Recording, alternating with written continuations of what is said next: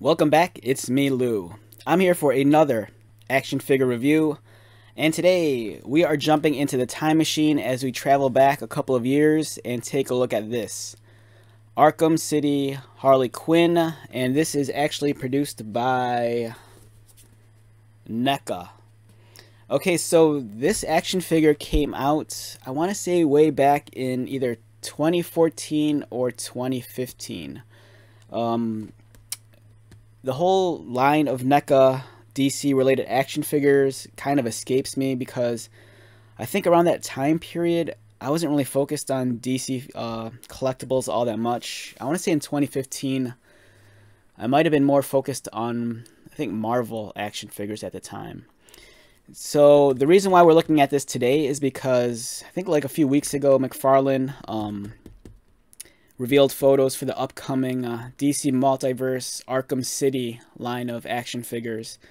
Those are coming out in early October, and I think there's a re-release of Arkham Batman. There's Ra's al Ghul, there's a Catwoman, and then there's a Penguin. And then I think the Build-A-Figure might be Solomon Grundy, I think. One figure I was kind of hoping that they would give us is, either I think Harley Quinn in whatever form, she appeared in Arkham City, which I think is this one. It's been years because I always get all of her costumes mixed up. Like I think she was wearing the nurse costume in the first game. In the second game, I think this is what she was wearing. So that's why we're looking at this figure. I kind of hunted this one down online because I had hopes that maybe this would scale in well with the McFarlane stuff. Because when I saw the eBay listing, I think it listed this as a 7-inch action figure. So yeah, this is why we're checking this figure out. The box art is awesome. It looks cool. You have the Arkham City version of Harley Quinn. She's a lot darker, a lot grittier than what you're used to, or maybe not. I kind of feel like modern Harley Quinn was really defined visually by those Arkham video games. If you're like a longtime Batman fan, you'll remember that Harley Quinn was first introduced in Batman the Animated Series. And then she was introduced in the comic books in the one-shot Mad Love.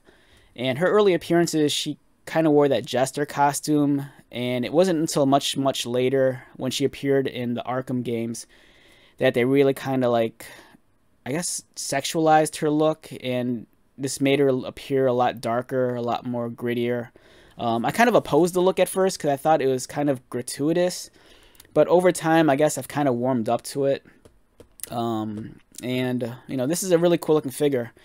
As you can see here, she has the pigtails. She has a very solemn expression, which I think is kind of indicative of the video game because she's a little bit darker in the game as opposed to her in the cartoon. She has her tight corset. She maintains that color scheme of the red and black. She has the diamonds on her legs, studded bracelet, fingerless gloves. She comes with, her bat. It's like candy striped. Comes with an Uzi and additional hands as well. Again, beautiful illustration. Yeah, the Playful logo on front, but then underneath you have the graffiti logo. Here is the action figure unboxed on the side. So this is what you're getting. She looks cool, but like I said, this is a much darker version of Harley Quinn. And I was really hoping McFarlane would give us this. If I'm a betting man, I'm sure she's in development, and they'll probably give us her, sometime next year. Harley Quinn's like, an easy cash grab. People love Harley Quinn. And this is Arkham City. If you've never played the game, check those games out. There was Arkham Asylum, which was the first one. Then there was Arkham City. And then there was the middle game, Arkham Origins. And then there was Arkham Knight. And I think there were a couple of mobile games as well. Here's a nice bio on Harley Quinn as she pertains to the video game Arkham City. And then this figure includes 4 interchangeable hands, 2 machine guns, and a baseball bat. Alright, so I'm not going to open this figure just because I paid an arm and a leg for it. It was expensive. Initially, I was going to open it until I kept on hunting around eBay, and I did find one loose. So we're going to take a look at the loose figure. So here's the boxed figure, and here is the loose one. As you can see, she looks great. I also got some of the accessories, but it looks like the gun they gave me is a different gun. And I think I think they ripped me off. Like the gun here is clearly an Uzi. And then they gave me like a looks like a broken assault rifle. You know, the back of the rifle is broken off. The front barrel is broken off also, and there's a little piece floating around in there. But they did include the extra hands and then the baseball bat. We'll take a look at this in a second. Let's look at the figure first. So as you can see, here's the figure loose, and then here's the figure in the box. One reason why I didn't take this out also is because if you notice, one of her pigtails is kind of bent out of place. And when I got this figure, I noticed that these pigtails are actually glued on. They don't rotate. So this might be a defect. Her pigtail might have been attached, you know, wrongly in the factory. So that kind of bothers me a little. But this is like the only, you know, mint in box figure I found online. And the box art's really cool. I really do want to keep this in the package. It looks awesome. If you're curious about the size of this figure, I think she comes in at about... Yeah, it's a short figure, so I don't know. I think I was kind of misled. You know, the eBay listing had her listed at 7 inches. She clearly comes in at 6 1/4. So I think she's well out of scale for the McFarlane figures. For example, here's a McFarlane Batman figure, and if you look, yeah, the size, she's not going to match up. Not only that, but I think this figure is even slightly larger than like a SH Figure Arts figure.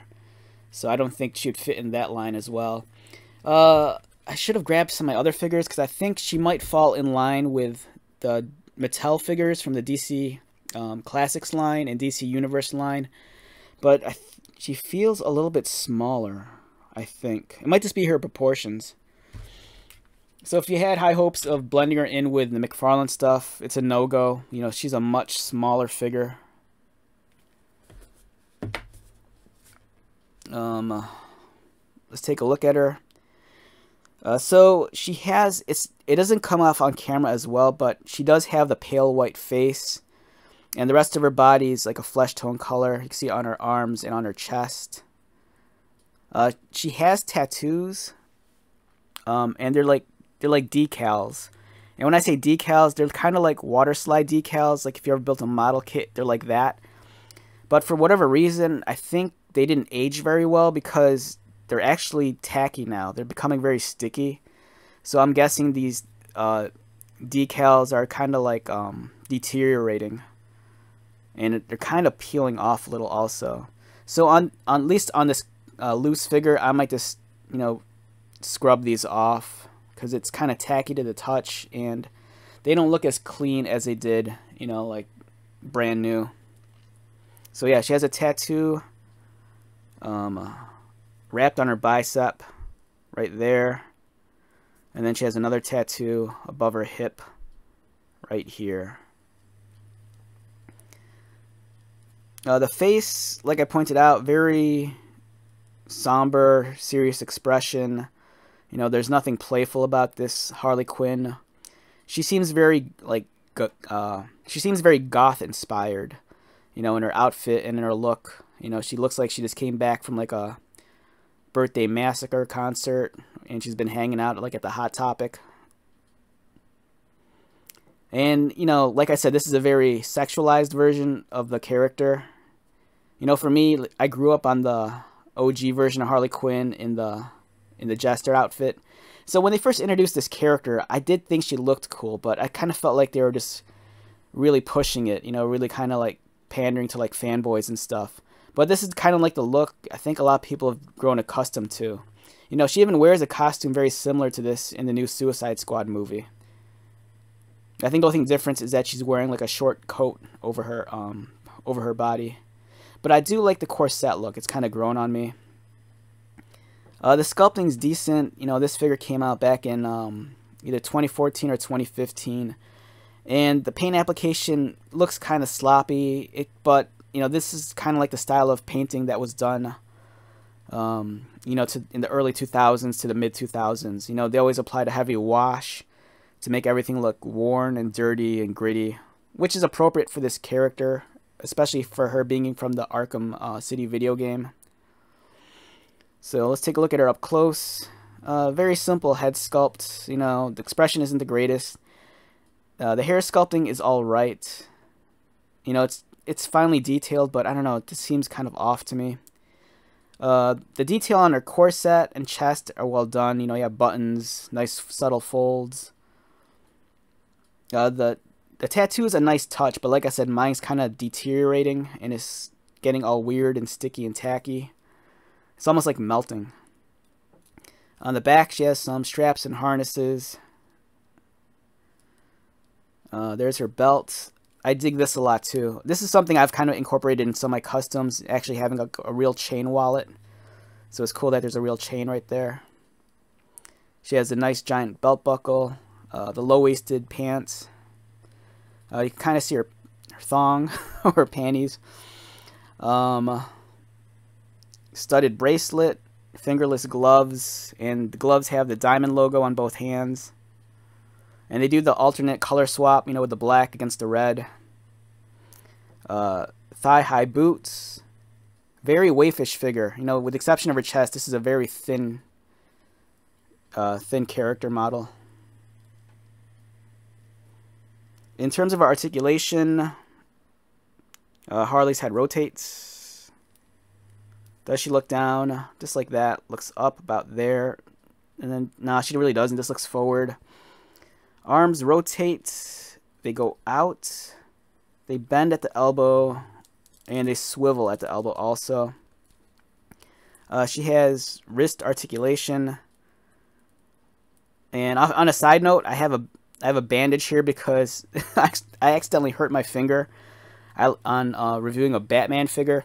So there's a video, if I didn't post it yet, it's the McFarlane Endless Winter Batman. And then the knee joint is super tight, and when I closed the leg, my thumb got pinched, and I got this horrible, like blood blister. It was disgusting. Alright, back to this. Nice movement for the torso. She kind of rocks around so she could crunch forward a little bit, arch back, and also swivel. I like it because they hide the joint underneath the corset here. You know, it's not at the waist. So it's a much cleaner look. I dig that a lot. Her legs, they're not articulated well. You know, they don't want to kick up. The articulation's there, but the way it's designed does not kick up. Kicks out to the side. Single jointed knee. So it's your knees, and then knees swivel. There's no thigh cut. Articulated ankles, and my ankles are kind of loose, but this is a used figure, so. And she has thick soles for her boots, and then there's even pegs underneath. She came, like I said, the gun this one came with is not the gun that's supposed to come with a toy. And then the bat here, mine doesn't look as clean as the one in the box. The one in the box here looks awesome. It's nice and clean. Mine's like a friggin' mess. You know, look at the paint job on this. It looks horrible.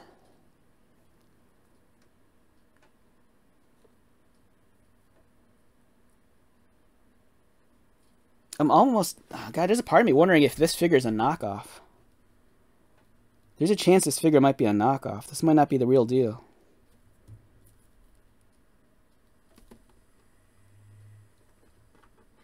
Oh, it's possible. Yeah, this figure might be a knockoff. It looks like a shade. Yeah, the colors are different on this. The plastic quality looks a lot different also. Yeah, this figure I'm handling right here, this might be a knockoff.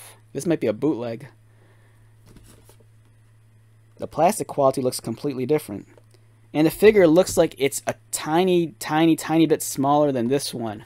So if this is a knockoff, that might be the case. Because if they're making a mold using the original figure, The knockoff's going to be slightly smaller, which is the case here. Yeah, the quality of the paint doesn't look as clean as this one, nor the sculpting. Yeah, so I think I got, man, I think I got ripped off. This is a bootleg figure. All right, so that made my morning. All right, so, but I didn't pay a lot for this, so I'm cool with that. I did pay a lot for this, which sucks, so. But yeah, this is my bootleg Harley Quinn, I guess. I like this design a lot. You know, I'm hoping McFarlane will give us this figure. You know, that's kind of like my hopes, because they did give us an Arkham Joker, which is actually one of my favorite Jokers from the McFarlane line. You know, I'm a big fan of Harley.